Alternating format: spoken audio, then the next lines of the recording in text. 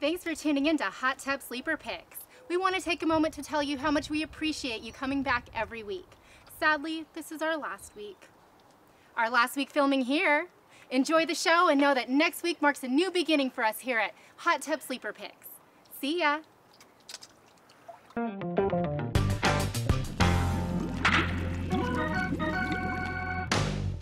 Hey Fantasy Baseball fans! Welcome to Hot Tub Sleeper Picks! It's week 2 in the MLB and we ladies are back with some players that you must keep an eye on. Or just snatch right up.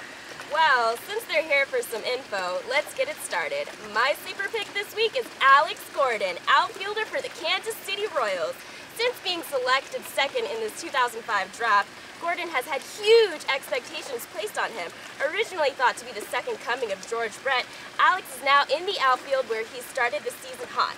He has the skills, and I say grab him before it's too late. Maybe Gordon is in the second coming of a Royal great after all. Hal McRae, perhaps. Okay, so before I tell you my sleeper pick, let's check out the farm report. Hi y'all, this week's farm report is really a continuation of Destiny's sleeper pick. The big reason Kansas City moved Gordon to the outfield is Mike Moustakas, their third base phenom. Sure, Big Mike had a chance to take the job in the spring and didn't, but with only a struggling Mike Aviles and journeyman Wilson Bettermit standing in his way, I expect him to be in the show before we know it. Grab him and expect solid numbers right away. Keeper League players, if he's free, email me. I want in your league. Moving away from the surprising Royals, my sleeper pick this week is catcher JP Arencibia from the Toronto Blue Jays. This rookie has started the season hot, and though he's losing games to Emelina every week, he's on pace for Rookie of the Year stats. And remember, he's a catcher, so if you're struggling along at that position, you should grab this kid before it's too late. With Seattle and Boston on tap this week, you'll get a great look at his composure. And if he does well, I'll guarantee you someone in your league will have him in their lineup. Seriously, when was the last time you saw a rookie catcher hit 25 home runs? Mike Piazza, maybe. Not bad company for JP. Not bad. Well, it's almost time for my choice, but first, let's check out the girls with arms dealing. Welcome to this week's Arms Dealing. The big arm I'm buying this week is Brett Myers, starting pitcher for the Houston Astros. We all know what kind of pitcher Myers can be, and judging by last season, he is that guy again.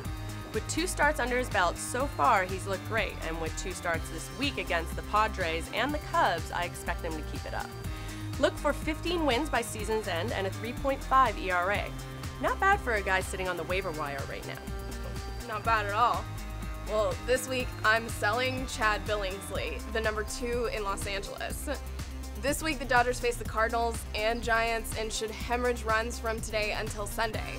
I know big things are expected from Billingsley this season, and I'm not disagreeing with that assessment, but look, Pujols is going to explode, and the San Fran-LA rivalry is just too intense these days for me to think Chad has the stuff to turn in a good outing. So sit him and grab another guy, or your team's stats will suffer. Now back to Wait the a tub. second. Before you go, I want to say bye James McDonald, starting pitcher for the Pirates. This is definitely a stretch, but watching him work against the Rockies this past Sunday after a disastrous first inning, I'm sure he's going to be a solid stop in the Pirate rotation this season. I'm all about going out on a limb, so listen close. Look for McDonald to win 12-plus games this season and get an ERA down to 3.75. And now, back to the tub. Okay, so Sammy and Destiny, my sleeper pick this week might be a little like a farm report because he's in the minors now, but I assure you, Diane Viciedo will not be there for long. The young Cuban superstar was signed for big bucks in 2008 and had been the third baseman of the future for the Chicago White Sox. Somewhere along the way, Ozzie and company fell in love with Brent Morel, and Diane has been pushed to the outfield. Had he not injured himself in spring training, he was a shoo-in for the final 25. In my mind, that means the second he shows that he's fully healed, he's getting called up. Once that happens, look for the tank to tear it up, whether he's filling in for Juan Pierre, Carlos Quinton, or getting some time at third, because honestly, he's the better prospect. Is Viciedo a reach? Yes, but one worth taking. So those are our sleeper picks for the second week of the 2011 baseball season. And yeah, maybe mine was a guy who won't pay off for like a month or so, but really, Well, whatever, you made your picks and now you gotta live with it. okay. So until next week. Oh, and don't forget to check out our site. Yes. Fantastic site. Yeah, www.hottubsleeperpigs.com. Don't forget the K in pigs either. Bye! So the MLB is finally free of Manny Ramirez. And if you were banking on him for some help this season, sorry, you were banking on a flake. On the bright side, this should get Desmond Jennings into the show quickly. If you need stats now, look elsewhere. But if you got the roster room, stash the future star, and when he gets called up, you can thank me. I accept chocolates filled with caramel. Seriously, Jennings is Carl Crawford all over again, only better.